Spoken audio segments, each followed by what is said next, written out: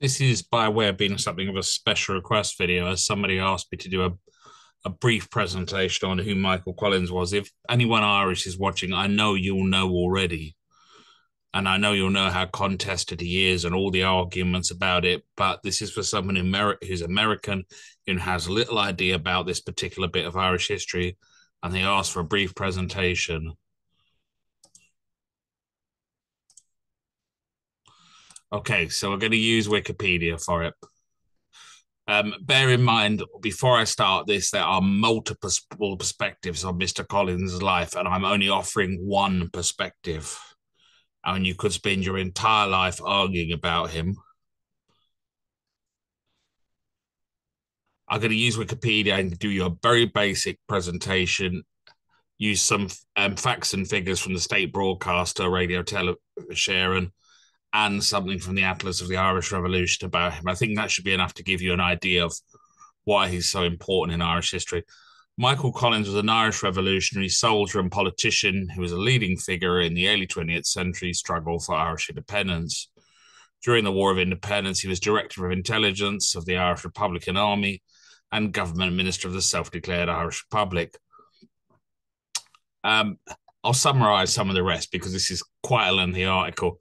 Collins was born in County Cork, which was one of the area of Ireland which, during the Anglo-Irish War, is generally regarded as where the fighting was the most fierce outside Dublin.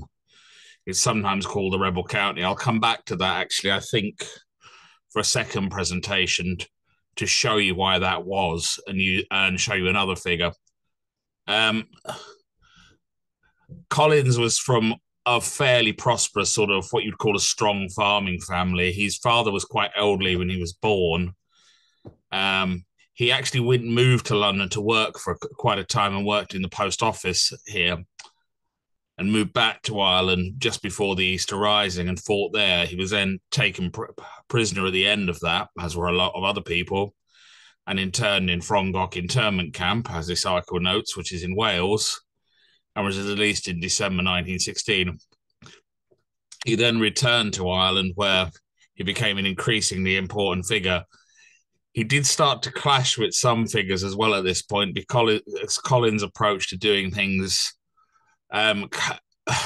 caused tensions with other figures who had other views on how to do things.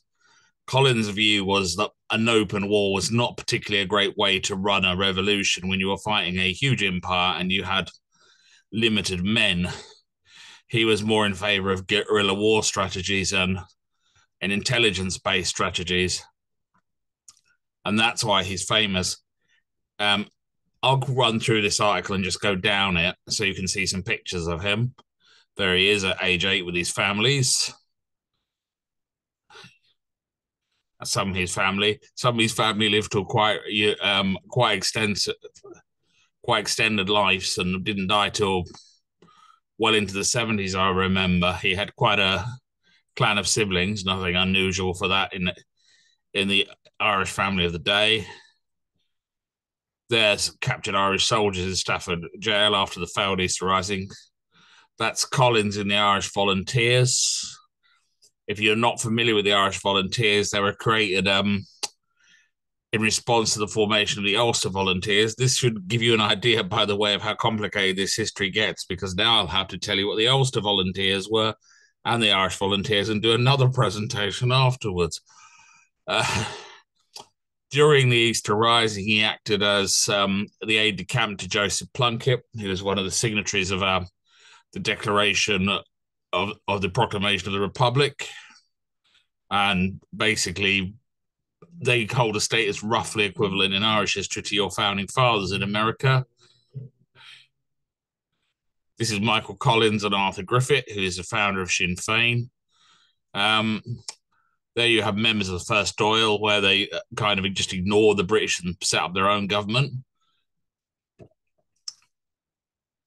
He's also famous because of his business expertise. He was quite effective as raising money. Oh, and the infamous loan to the Soviet Union, where they loaned the nascent Soviet Union quite a bit of money. I'm not making that up. That's actually a rather hilarious bit of Irish history. You can look that one up.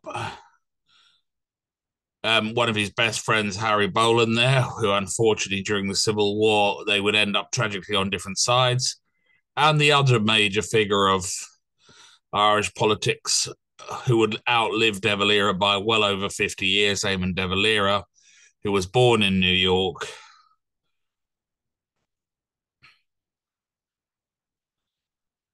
This is Collins in London when they had the delegate to the Anglo-Irish Treaty negotiations, which featured Collins as one of the leaders on the Irish side, Winston Churchill on the other. Basically, this ended up with Ireland partitioned, and it's more complicated than that, but we'd be here all night if I tried to do a presentation summing up all of it. It ended up basically you had the creation of Northern Ireland with 6 counties up in the north, 26 counties down in the south. The outcome of this didn't go down well, of course, with some people back home who felt it was a betrayal of what the Republic fight had been all about.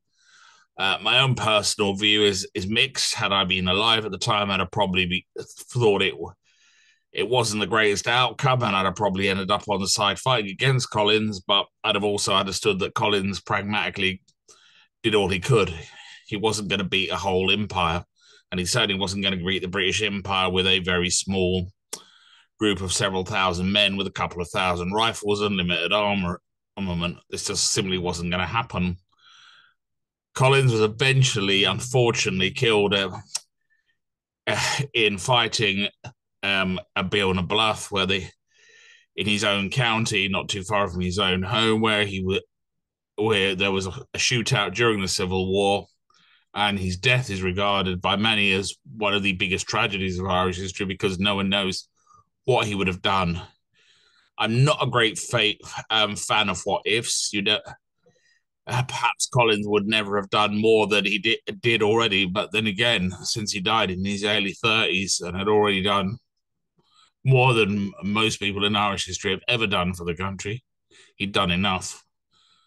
Here you go. The Boston Post giving a headline about it. There's all sorts of strange and odd conspiracy and collusion claims about Collins' death.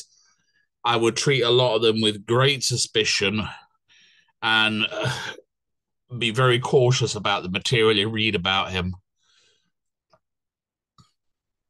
This is from the Atlas of the Irish Revolution, Michael Collins on the Intelligence War. In this extract from the Atlas of the Irish Revolution, Michael Foy writes that Michael Collins' intelligence operations had a reputation for omniscience, and though this was not the case, the myth became a political weapon. I think that's a fairly good summary. Collins was regarded as almost everywhere, seeing everything. Of course, no intelligence officer is. After the rebels' surrender in Moore Street, Dublin, on 29th April 1916, volunteer Michael Collins vowed, "By Christ, I'll have my revenge for this." By early 1919, as Irish Volunteers Director of Intelligence, he, in partnership with Chief of Staff Richard Mulcahy and Dublin Brigadier Dick McKay, the latter who was unfortunately would die a very unpleasant and tragic death, when clandestinely preaching for renewed war with the British. This triumvirate envisaged a volunteers intelligence organisation attacking British agents, especially the detectives of the Dublin Metropolitan Police G Division, in order to provoke the military conflict they regard as inevitable. If you read that, if you get a chance, you'll see why he's regarded as such an effective intelligence officer, and how he basically, with a very limited number of men, managed to upset nearly a whole empire. He's not infallible, and sometimes there's a particular myth about him that's created, which is, I think, overdone. But he certainly was very, very good at his job as an intelligence officer. The Israeli leader, Menachem Begin, was a great admirer of him, as were some other earlier Israeli officers and Israelis involved in the creation of the Israeli state, as of other people being. And here's A report from Radio Television, the Irish state broadcaster. Of all the Irish signatures on the treaty, Michael Collins was the one His Majesty's government had prized the most. He became chair of the provisional government, but by the summer he was locked in the Civil War. The early days of June 1922 found Michael Collins a busy man, occupied with a plethora of tasks, each seemingly as important and as urgent as the next, the resolution of which were pulling him in several different directions simultaneously. The political and psychological pressures bearing down him were acute as the task of discerning the optimum course of action became daily more difficult, not least because of factors outside his control.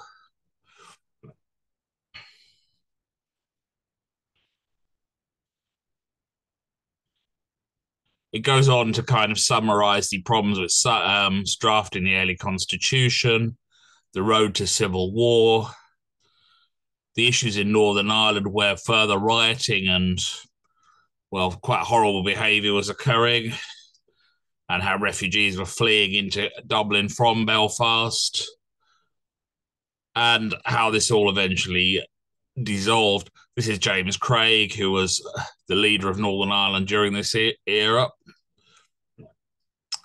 At the time this was ongoing, you had De Valera, who was the leader of the opposite side, and eventually things would devolve into a brief but unpleasant civil war where, well, the casualty figures aren't huge, but the outcome of it still leaves a lasting bitterness in Irish politics, and you can still get some really nasty and heated rows going on about it.